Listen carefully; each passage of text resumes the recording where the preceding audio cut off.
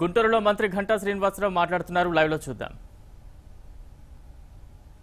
మరి అన్ని వేల కోట్లు లోటు బడ్జెట్ ఉన్నప్పుడు ఈ రాష్ట్రంలో విద్యకు అత్యంత ప్రాధాన్యత ఇవ్వాలి.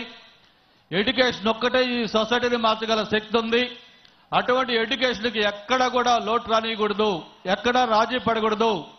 ఈ రాష్ట్రాన్ని ఒక నాలెడ్జ్ స్టేట్గా మార్చాలి, ఒక ఎడ్యుకేషన్ హబ్గా మార్చాలి. పిల్లలకి మోరల్స్ వాల్యూస్తో కూడిన ఒక ఎడ్యుకేషన్ అందించాలి, క్వాలిటీతో కూడిన విద్య. ప్రతి ఒక్క పిల్లలు కూడా ఒక రెస్పాన్సిబుల్ సిటిజన్స్గా కావాలనే లక్ష్యంతో అంత లోటు ఉన్నప్పటికీ కూడా ఎడ్యుకేషన్కి బడ్జెట్లో 15% 23,209 కోట్ల రూపాయల అక్షరాల ఎడ్యుకేషన్ కేటాయించిన ఘనత మన ముఖ్యమంత్రి గారిది.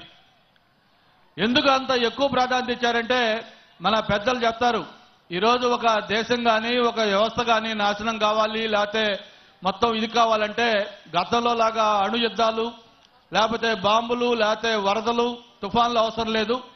ఎక్కడైతే విద్యా వ్యవస్థ కొలాప్స్ అవుతుందో ఆటోమేటిక్గా ఆ దేశం కానీ ఆ వ్యవస్థ కానీ కొలాప్స్ అయిపోతుందని ప్రగాఢంగా నమ్మే వ్యక్తుల్లో మన ముఖ్యమంత్రి గారు ఒకరు.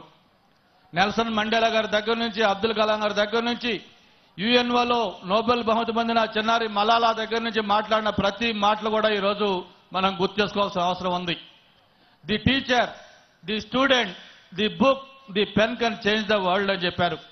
అటువంటి ప్రభావితం చేసే శక్తి విద్యకుంది కాబట్టే ఈరోజు రాష్ట్ర ప్రభుత్వం ఇన్ని వేల కోట్ల రూపాయలు విద్య ఖర్చు పెట్టడమే కాకుండా టెక్నాలజీని కూడా ఎప్పటికప్పుడు అనుసంధానం చేసుకుంటూ ఈరోజు ఒక కార్పొరేట్ పాఠశాలలు కానీ కార్పొరేట్ కాలేజీలు కానీ వీటన్నింటినీ కంపీట్ చేసే విధంగా ఈరోజు ప్రభుత్వ పాఠశాలలు ప్రభుత్వ కాలేజీల్లో విద్యను అందిస్తా ఉన్నాం. దాదాపు రాష్ట్రంలో ఉన్న అన్ని హై స్కూల్స్ లో కూడా ఈరోజు డిజిటల్ వర్చువల్ క్లాస్ రూమ్స్ పెడతా ఉన్నాం. ప్రత్యేకించి పిల్లలు ఇన్ఫ్రాస్ట్రక్చర్ ఉండాలి, వాళ్ళు ఎక్కడ కూడా ఫెసిలిటీస్ లేకుండా ఇబ్బంది పడకూడదు అని చెప్పి ఫస్ట్ టైం ఇండియాలో ఒక హైబ్రిడ్ యాన్యుటీ మోడల్లో ప్రతి స్కూల్కి అడిషనల్ క్లాస్ రూమ్స్ కానీ, అలాగే టాయిలెట్స్ కానీ, కిచెన్ షెడ్స్ కానీ, లైబ్రరీస్ కానీ, కంప్యూటర్ రూమ్స్ కానీ అన్ని కలిపి మొత్తం ప్రొవైడ్ చేస్తా ఉన్నాం. అలాగే ముఖ్యమంత్రి గారు ఒక ఆదేశాలు ఇచ్చారు, ఆంధ్రప్రదేశ్లో ఏ ఒక్క స్టూడెంట్ కూడా కింద కూర్చొని ఎగ్జామ్ రాస్తున్నట్టుగా నేను ఎక్కడ చూడకూడదు, వినకూడదు అని చెప్తే ఈరోజు ప్రభుత్వంలో ఉన్న అన్ని పాఠశాలల్లో కూడా ఫర్నిచర్ ప్రొవైడ్ చేస్తా ఉన్నాం. ఇలా అన్ని రకాలుగా కూడా ఈరోజు ఎడ్యుకేషన్కి హైయెస్ట్ ప్రయారిటీ ఇస్తా ఉన్నామని చెప్పని తెలియజేసుకుంటూ ఈరోజు హైయర్ ఎడ్యుకేషన్లో కూడా ఒక కాంపిటీషన్ రావాలి. ముఖ్యంగా ఈరోజు దేశంలో ఉన్న బెస్ట్ ఇన్స్టిట్యూట్స్ అన్ని కూడా మన అమరావతికి రావాలి, మన రాష్ట్రానికి రావాలనే ఉద్దేశంతో ముఖ్యమంత్రి గారి యొక్క ఆలోచనల మేరకు రాష్ట్రంలో ప్రైవేట్ యూనివర్సిటీస్ బిల్లు కూడా పెట్టడం జరిగింది. పెట్టిన వెంటనే మనకి ఎస్ఆర్ఎం, విట్, అమృత, సెంచురియన్, గ్రేట్ లేక్స్, ఎంఐటి లాంటి ఎన్నో ప్రిస్టిజియస్ యూనివర్సిటీస్ అన్ని కూడా ఇన్స్టిట్యూట్స్ అన్ని మన ఆంధ్రప్రదేశ్ రాష్ట్రంలో వస్తా ఉన్నాయి. నేను ఇక్కడ మీ అందరినీ ఒకటే కోరుతా ఉన్నాను, ఏదైతే గౌరవ ముఖ్యమంత్రి గారు ఎడ్యుకేషన్ కోసం హైయెస్ట్ ప్రయారిటీ ఇస్తా ఉన్నారో ఆయన యొక్క కలలు ఒక నాలెడ్జ్ స్టేట్గా ఎడ్యుకేషన్ హబ్గా మార్చాలని కోరుకుంటూ ఉన్నారు. అది సాధనలో మీరు అందరూ కూడా సహకరించాల్సిన అవసరం ఉంది. ఇక్కడ ఒక విషయం మీకు ప్రత్యేకంగా చెప్పాల్సిన అవసరం ఉంది. మన సీఎం గారు ఈరోజు దేశంలోనే ఒక సీనియర్ మోస్ట్ పొలిటీషియన్ లెక్క ఉన్నారు. 3 సార్లు ముఖ్యమంత్రిగా, 2 సార్లు ప్రతిపక్ష నాయకుడిగా దేశ రాజకీయాలని కీలక పాత్ర వహించిన వ్యక్తిగా ఉన్నప్పటికీ కూడా ఈరోజు ఒక స్టూడెంట్ ఎలాగైతే కొత్త విషయాలు నేర్చుకోవాలన్న ఆసక్తితో ఉంటారో, అది టెక్నాలజీ కావచ్చు, ఇన్ఫర్మేషన్ కావచ్చు, లేకపోతే హిస్టరీ కావచ్చు, ఏ విషయమైనా సరే కొత్త అంశాలు తెలుసుకునేటప్పుడు ఒక స్టూడెంట్ లాగా ఆయన ఇంట్రెస్ట్ చూపిస్తారు. అందుకే ఎప్పుడు చెప్తా ఉంటారు, నేను ఒక నిత్య విద్యార్థిని అని చెప్పని. ఎప్పుడు విద్యార్థులే వాళ్ళు కొత్త విషయాలు లెర్న్ చేసుకోవాలి.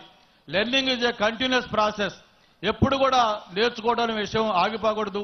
మీరందరూ కూడా ఆ విధంగా ముఖ్యమంత్రి గారిని ఆదర్శంగా తీసుకొని ఈ లెర్నింగ్ అనేది కంటిన్యూగా చేయాలని చెప్పని కోరుకుంటూ చివరిగా మీ అందరికీ నేను ఒకటే అప్పీల్ చేస్తా ఉన్నాను. చాలా మంది స్టూడెంట్స్ వచ్చారు, మీరందరూ కూడా లైఫ్లో ఒక టార్గెట్ పెట్టుకోండి. ఆ టార్గెట్ కూడా ఎప్పుడు కూడా మన సీఎం గారు చెప్పినట్టుగా day to dream and strive to achieve అన్నారు. ఎయిమింగ్ లో ఇస్ ఏ సిన్ అన్నారు. ఎప్పుడు లక్ష్యం ఉన్నతంగా ఉండాలి.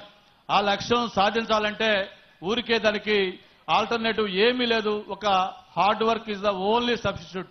ఎప్పుడైతే మీరు కష్టపడతారో, మీరు ఎప్పుడైతే ఒక ప్రణాళికబద్ధంగా ముందుకెళ్తారో, ఎప్పుడైతే పెద్దల యొక్క ఆశీస్సులు తీసుకుంటారో మీరు తప్పకుండా మీరు ఎంచుకున్న లక్ష్యం మీరు చేరతారు. అది డెఫినెట్ గా చేరాలని చెప్పని కోరుకుంటూ మిమ్మల్ని కన్న మీ తల్లిదండ్రులు, మీరు పుట్టిన గ్రామం, ఈ రాష్ట్రం, దేశం అంతా కూడా మిమ్మల్ని గర్వించాలి. ఈరోజు వేదిక పైన ఎంతమంది పెద్దలు ఉన్నారు, వాళ్ళందరూ ఈ రోజు వేదికపై నుండి మీకు ఒక సందేశం ఇస్తా ఉన్నారంటే వాళ్ళు ఎంచుకున్న లక్ష్యాన్ని వాళ్ళు ఒక ప్రణాళికాబద్ధంగా కష్టపడి సాధించుకున్నారు కాబట్టి ఈ రోజు ఇక్కడ వేదికపై నుండి మీకు సందేశం ఇస్తా ఉన్నారు. ఇక్కడికి వచ్చిన ప్రతి స్టూడెంట్ కూడా ముఖ్యమంత్రి గారు కళ్ళగన్నట్టుగా మీరు ఒక రెస్పాన్సిబుల్ సిటిజన్స్ గా అయ్యి మీ టార్గెట్ మీరు రీచ్ చేసుకొని ఏదైతే ఈ దేశానికి ఒక గర్వకారణంగా మీరు అందరూ కూడా తయారు కావాలని కోరుకుంటూ ఈ రాష్ట్రంలో ఉన్న పిల్లల యొక్క భవిష్యత్తు మన ముఖ్యమంత్రి గారు అనే ఒక బలమైన చేతుల్లో భద్రంగా ఉంది. మీ భవిష్యత్తుకు ఒక భరోసా ఇస్తా ఉన్నాం. మీకు కావాల్సిన ఒక క్వాలిటీ ఎడ్యుకేషన్ అందిస్తామని చెప్పని ఈ సందర్భంగా తెలియజేసుకుంటూ ఒక చక్కటి కార్యక్రమానికి ఆహ్వానించి మీ అందరినీ కూడా కలుసుకునే అవకాశం కల్పించినందుకు నిర్వాహకులకు పేరు పేరున ధన్యవాదాలు. జై హింద్.